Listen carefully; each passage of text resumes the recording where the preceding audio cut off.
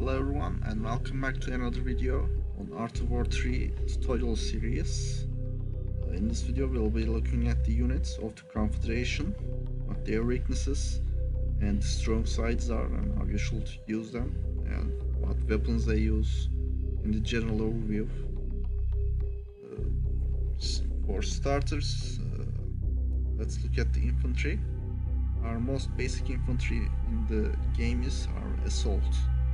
This is the most basic unit. It costs 40 credits to make in the battle. Just 1 command point. It is an assault rifle and an anti-personnel grenade. It is best used against enemy infantry and in rushes. If you want to rush the enemy, you can just spam a lot of assaults and some fortresses preferably, and just attack the enemy as quickly as you can. Of course, its weapons are not really good against higher types of armors, so I wouldn't trust on them to fight against enemy vehicles or helicopters or ships too as well. That's pretty much it actually, and yes, you should keep in mind that the assault is actually better than the rifleman of the resistance, so you can actually use it against the resistance if they are going for rifleman. They will not be of course the perfect choice for it when you have fire assault or fortress, but still, if you want to make assaults, you can count on them to kill any rifleman they will see. Of course, it can also depend on the upgrades you get, so don't forget to do this if you like using the assault. Next infantry is heavy assault. Now, as you can see, it has a rocket launcher. It is best used against enemy vehicles. It can also protect your coastline from ships, and they have good damage against buildings as well. They cost a little bit more than assault, just 5 credits more. They move slower, as you can see in here. They have a good amount of HP, a good armor, and the rocket launcher is pretty good actually against armored units. It has a pretty good damage, but I will advise you to be careful using it, because if the enemy is making a bunch of armadillos and trying to attack you, they will probably keep the armadillos moving around.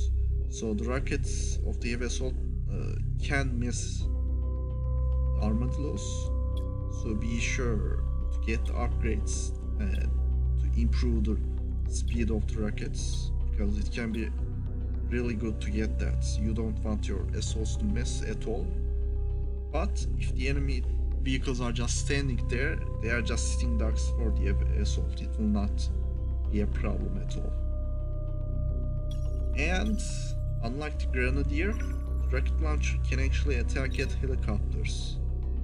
So if you see your enemy making a bunch of dragonflies or cyclones, if you are fighting against another Confederation player, you can just do a lot of assaults and they will take care of it. But they will move slower than the helicopters, so you have to keep that in mind. The assault units are much slower. The Confederation units will move much slower than the resistance units, so you have to keep that in mind. Next up is fire assault. It's our special assault infantry. As it says in here, it's most effective against the infantry. It has a flamethrower. It has a really good damage against armor 1, which is equipped by infantry of course. And when it's attacking at the enemy, actually it will not just attack at one infantry, it will damage a lot of infantry, the guys behind of the guy that you select to attack actually. So the damage might not seem that good for a flamethrower, but it actually is. It's good. But I personally don't use it. I don't choose to use it. I just use fortress, because I don't like to upgrade the barracks to level 3 just to get the fire assault. And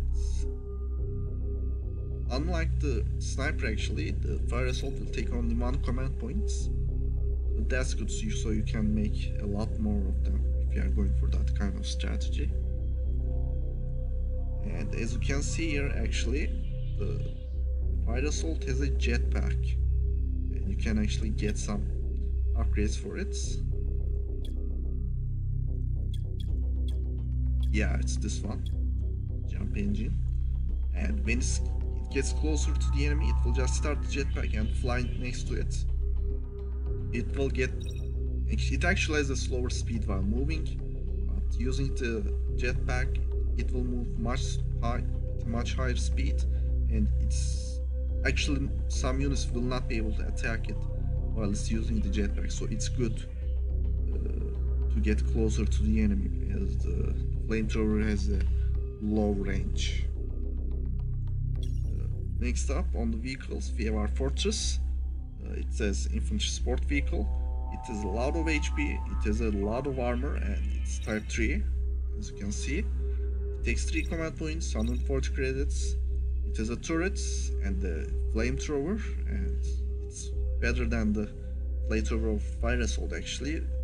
And I did upgrade it, of course. That's actually one of the other reasons.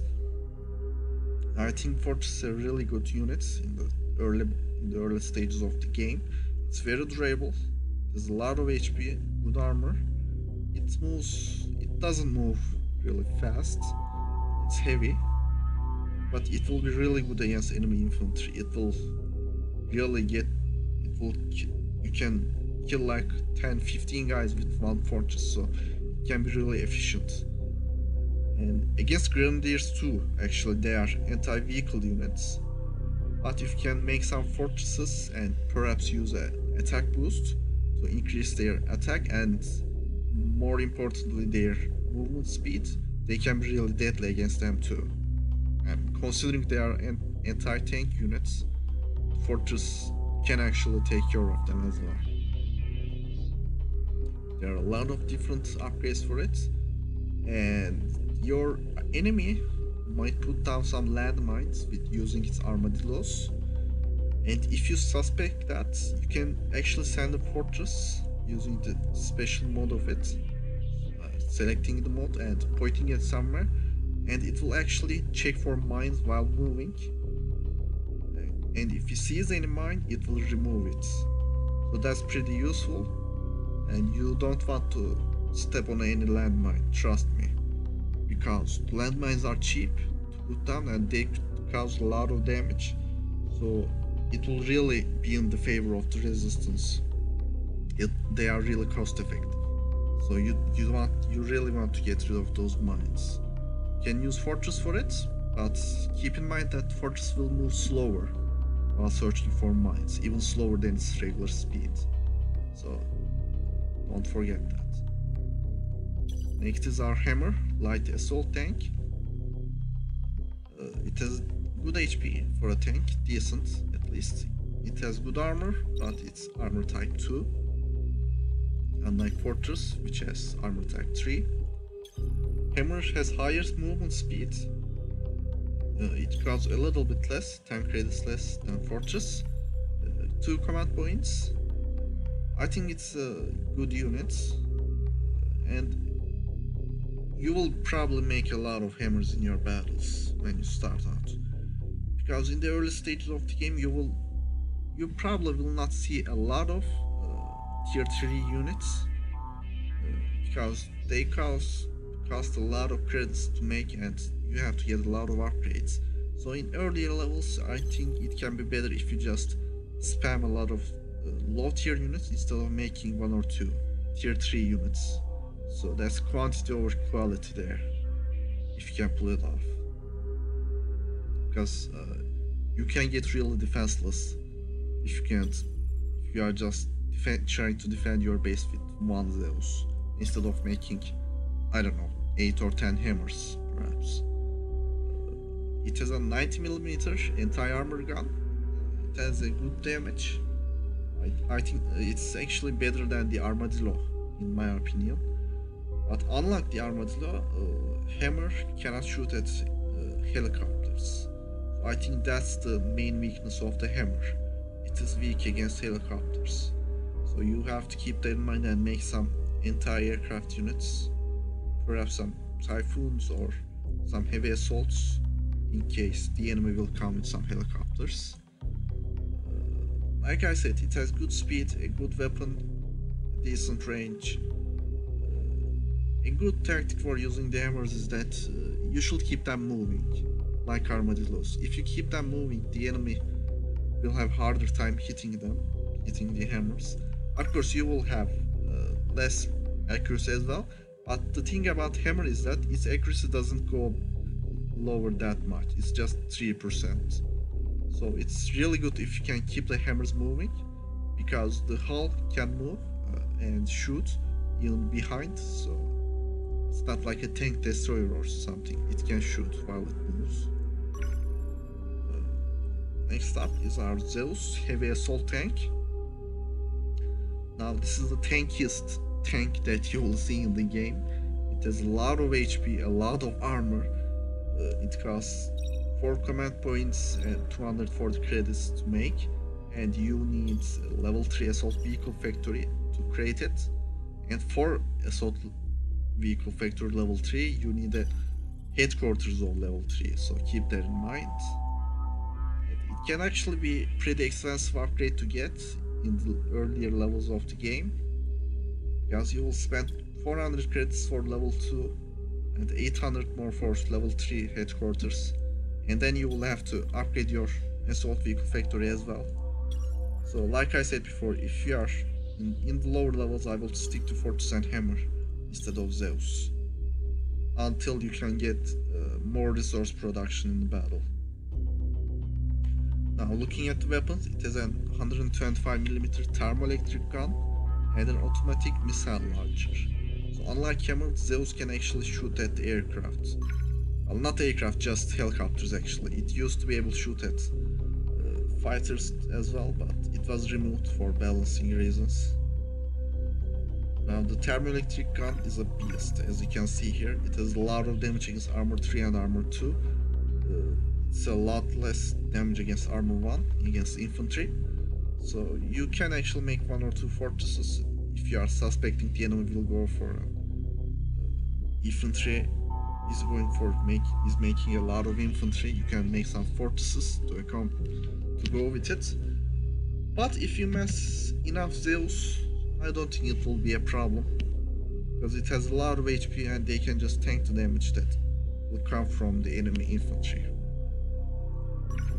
Now while you can see here that the range isn't as good as the Jaguar of the Resistance, the heavy tank of the Resistance, so keep that in mind, that the Resistance will put down these Jaguar tanks somewhere, set them up and wait for you to walk in on them. So you have to be careful not to take too heavy damage on Zeus, and because although it has a lot of HP, they can go down under fire from the Jaguars. Next up is our Typhoon, the anti-aircraft vehicle. It has 2 modes, March mode and Siege mode. You can see here that in March mode, SAM launcher will have 7 range and rate of fire of 30, and in Siege mode, fire range increases to 9 and rate of fire doubles to 60. Now, if you scouted your enemy's base and saw that he is making fighters or intending to make fighters, he has an area factory and he is upgrading it, or perhaps you saw an airfield, if you have a special vehicle factory, just go straight ahead and make some Typhoons and perhaps some aircraft defenses as well. But eventually you will want to attack the enemy and you can't take the defensive structures with you, so you will need to take the Typhoons and try to keep them in siege mode whenever you can, so they have better stats and they can take down the enemy easier. They have a good amount of HP, kind of low armor for my taste. They cost 150 credits, 2 command points, and they move kind of slowly, as you can see.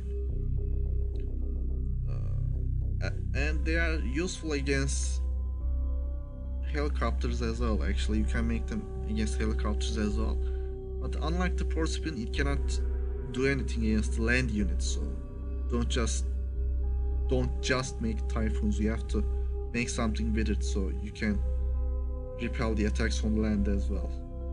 If you have a lot of Zeus, you will not worry about the helicopters actually. The missile launcher will take care of it and you will not need a typhoon, but for fighters or bombers you will need them. Next up is Torrent, multiple launch rocket system. Now this is actually kind of a beast. It has a really good damage, as you can see. Of course it's not as strong as thermoelectric gun. Thermoelectric gun has a double of the damage, but actually Torrent will fire like 6-7 rockets at a time, so it's really efficient. The rockets don't have a lot of accuracy, as you can see, it's 59.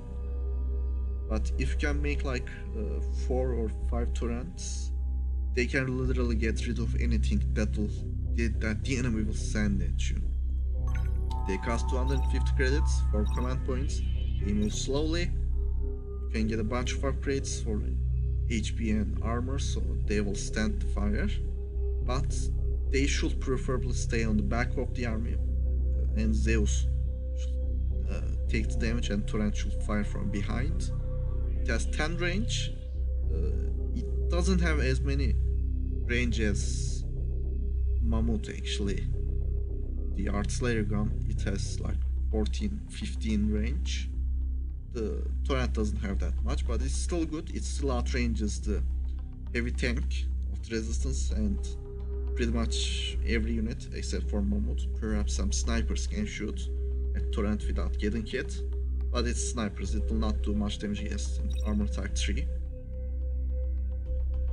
So I would advise you to make like 3-4 of them in your army, and they will just spray the enemy with rockets and pretty much kill everything. They are good against infantry too actually. The damage is just 300, but if you can, like I said, make 3, 4, 5 of Torrents, you can pretty much kill anything that's coming at you. They do have a long reload time though, be aware of that. Our last vehicle is Energy Shield. Pretty much says what it does in the name actually. It's an energy shield for your units and vehicles. It costs 400 credits and 5 command points. That's pretty high, but it can actually be really useful. You do need to upgrade Special Vehicle Factory for level 3 to open it. So it can be a big investment, but it will pay it off, I think. If you have enough Zeus and Torrent and you just place the energy shield in the middle so it can cover everything, it will really take down a lot of the damage that's coming at you, and a lot of your units will survive. And considering that Zeus actually has a lot of HP and armor, it will pretty much make the Zeus immortal. So if you can, get it. But if not, it may not be that important, but if you are gonna go under heavy fire from Mammoth and Jaguar, I would advise you to get it. It can actually protect you against fighters and bombers as well. But be careful that the enemy doesn't snipe it down with Mammoths or fighters, because once your shield is down, the energy shield on the other units will go down as well in few seconds, not immediately, but they will go down. Next up we have our aircraft, Cyclone, the reconnaissance helicopter. It looks pretty cool, I think. It is an avionic machine gun. It has decent range and it actually goes higher a lot more. I didn't upgrade it a lot. It got 160 credits, 3 command points. It has a lot of speed, so it's really good for scouting the enemy, seeing what they are up to and where their units are moving. And another use of the Cyclone is that it can see enemy infantry in the forest, the ones that are hiding in the forests, and also it can see submarines as well. So it can be pretty useful. I will, if you can afford it, make like 1 or 2, so you can scout the enemy, or you can just make 2 or 3 aerial factory and just go for a Cyclone rush, which I wouldn't advise, but it can be a surprise move for the enemy. If the enemy does have any armadillos though, they will take it down, or any anti-aircraft unit. So it can be risky. Keep that in mind. And you might have noticed the damage is kinda low, but the rate of fire is very high, so don't worry about that. The next up is Vertex light jet fighter of the Confederation. It looks pretty slick, I think. It costs 300 credits, 5 command points. It has a lot of speed. It's much faster than the Resistance counterpart, actually, than Hawk. It had, I think, around 400 speed. It shoots rockets, a guided missile launcher. It doesn't have the cannon of like in the Hawk, but I think the missile launcher of the Vertex is much stronger than Hawk, and it's especially better at taking down buildings. And I think you will find it more useful to use against entire defenses, to take down entire defenses. It will be much more efficient than Hawk. That's why I like the Vertex. It's much better. It does have less HP than Hawk. I think I have more upgrade on the Vertex than my Hawk, so the HP might be higher because of that. But starting off, the Hawk will have more HP, and armor, of course, will affect your survivability as well. Just like Hawk, you will need to make an airfield to make Vertex. Your airfield will support up to 4 fighters or bombers, and if you want to make more, you will just have to make it another airfield. They will stay here until you give them a command to fly somewhere or attack something. They will attack it, and they will keep attacking if there's anything else nearby. And after they are done or out of fuel, they will return to the airfield. And in the airfield, they will get refueled, get ammunition, and get repaired a little bit if they took damage. And that's pretty much for Vertex. If you can get a lot of resource boxes in the start of the game, resource containers, and got a lot of money to upgrade your headquarters and get a bunch of supply centers, you can just rush to the Vertex and make like 3-4 of them and surprise the enemy, because if you can do it fast enough, the enemy might not have any anti-aircraft units or defenses, because players do tend to neglect it sometimes, some players. So you can use that for your advantage if you can surprise the enemy with fighters. But keep in mind that if the enemy comes into your base and sees what you are doing, if he sees that you have an area factory or an airfield, they will know that you are going for either Cyclone or fighter, and they will immediately start making entire units or defenses. So keep that in mind, and don't let them come into your base with 1 or 2 infantry or with an helicopter. Don't let them know what you are up to, and you will be good. Next up is Thor.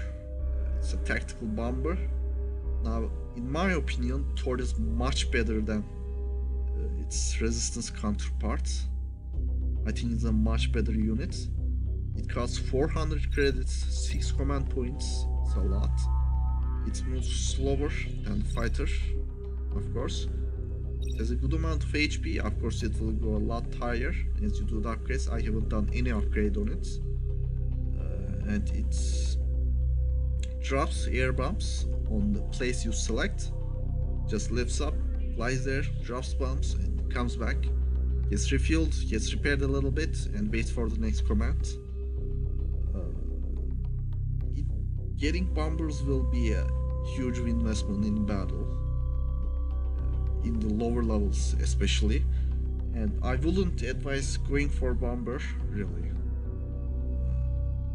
I think you really need to take control of the game and know that you really need the control of the game. Actually, you need to have map control. You need to make sure that the enemy won't attack you with a surprise, because they will be defenseless. It will be really hard to defend them. If you have some defensive structures or some units to protect them, then go for it. it can be really useful to take down units that are stationary or buildings, obviously. It will be tricky to attack the moving enemy units if you know where they are going, if you know the direction that they will take. You can just select somewhere on the path that they are going, and if you can time it right, it can be really catastrophic for the enemy, but it will be really tricky and will take time to master. And I chose not to master it yet. I go for fighters if I'm going aircraft. And I think it's much easier to go for. Next up we have our naval units. This one here is Delta Light Assault Amphibian. It has a lot of HP and armor, also damage in its resistance counterpart, the Cayman, the light recon boat. But it does cost almost twice of Cayman. The Cayman is 80 credits and Delta is 150. So keep that in mind when you are going for a naval battle. The enemy can just mass a lot of Cayman. If you have like a lot less Delta, you can get overwhelmed. But in equal numbers, Delta will definitely wreck the Caymans, of course. You will use Delta mainly for naval scouting and getting the resource containers on the water. And as they are amphibian, actually, they are much more useful than Cayman. But after you are done scouting, if you did win the water, if you got control of the water, or the enemy just didn't go to water at all, you can just sneak up on the coastline and do a surprise attack. Delta is really good for that. And you will actually do that in one of the campaign missions. It will teach you how to do that. They can be really useful, but I wouldn't trust on them to go for in the land battles. They should just be used for surprise attacks. They will not be efficient to use against armadillos, for example. You will just need to go with hammers for that. Next up is Viking, the heavy destroyer. As you can see, it has a lot of HP, good armor, slow movement speed. It costs 320 credits. It's kind of an hefty price, 5 command points, and it's pretty tanky actually. It has 2 weapons, a 125mm thermoelectric gun, just like in Zeus, and a torpedo launcher. Now, as you can see, the thermoelectric gun will shoot 3 times. There are 3 barrels. It has great damage actually against buildings, and the torpedo launcher will do great against enemy ships and the shipyards or the defense structures on water, like torpedo platforms. They can be useful if you can catch the enemy with a surprise to attack its coastline. And if you use a naval siege boost, it will actually give more range for it, so you can take down the buildings from a little bit further ahead. It's a good unit if you like ships, I guess. A lot of the times though, you may not go for it. The enemy may not make a lot of buildings near the water, so it may not be cost effective to go for it. I mean, you will have to upgrade your shipyard to level 2. Where is it? Here. Which is 320 credits, and then you will spend another 320 credits to make a Viking. So it can be good in some scenarios, but not always. And you have to beware that it does not have anything to shoot at aircraft. So if the enemy has even a single helicopter, it cannot shoot at it, and